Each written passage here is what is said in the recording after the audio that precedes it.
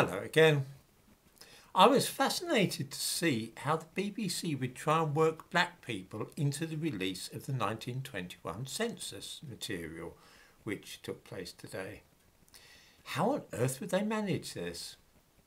I need not have worried because, of course, the BBC can make anything about black people, homosexuals and women.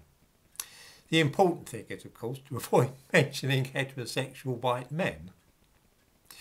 So it is that we find in the report on the BBC website, to which I give a link in the description to this video, that there were 1,712 Jamaican-born people living in England and Wales in 1921, according to the census.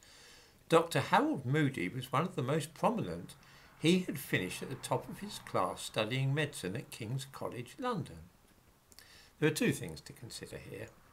The first is that there were a damn sight more people living in Britain from countries other than Jamaica, but they don't seem to rate a mention. Why focus on Jamaica to the exclusion of China, India or Spain? What is it that's so special about Jamaica, other than that it is in the main black people who live in that country?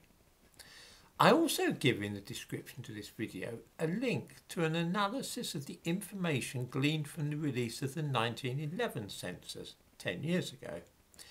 This shows what I mean.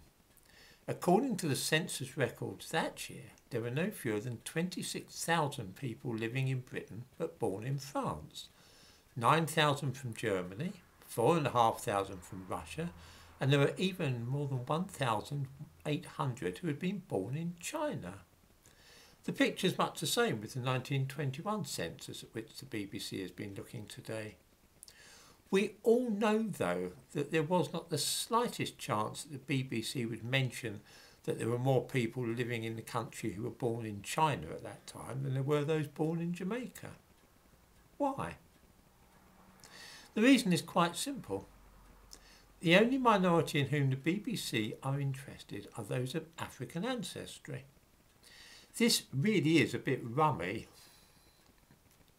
There were far more people born in Britain far more people living in Britain, I should say, who had been born in India at that time than had been born in the Caribbean.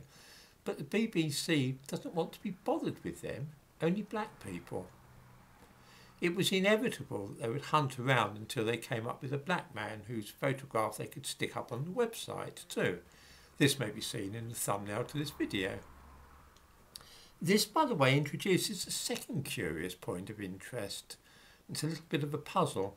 According to the person who wrote the bit for the BBC, Harold Moody, the black doctor, finished at the top of his class studying medicine at King's College, London. I've seen this claim before, but I've never seen it dating from before 2017. Even notorious race grifters like David Olusoga and Rennie Edo-Lodge do not make this claim, although they both mention Harold Moody in their books. What does the BBC mean by this? Do they mean that he got the highest mark in one particular year or what?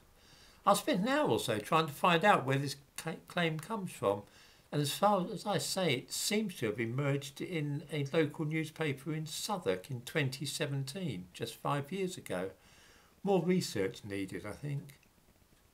There's something faintly offensive about the way that the BBC studiously ignores other ethnicities whenever they can, and yet never miss a trick to promote the interests of Africans and Caribbeans.